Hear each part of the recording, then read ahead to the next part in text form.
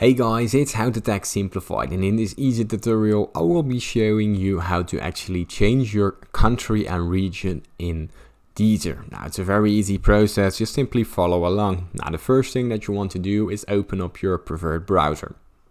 Now once your browser opens up, you simply head down to the official Deezer website and make sure to log into your existing account.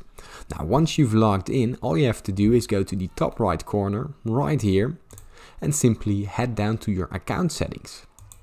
Now once you're inside your account settings, all you have to do is go to the top options and choose the more.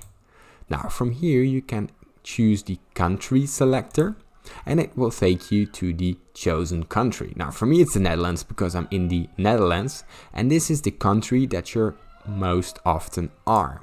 Now let's say you want to change it to the United States of America. Now simply choose the preferred country and that's it. It will be saved automatically, and here you can just leave it be.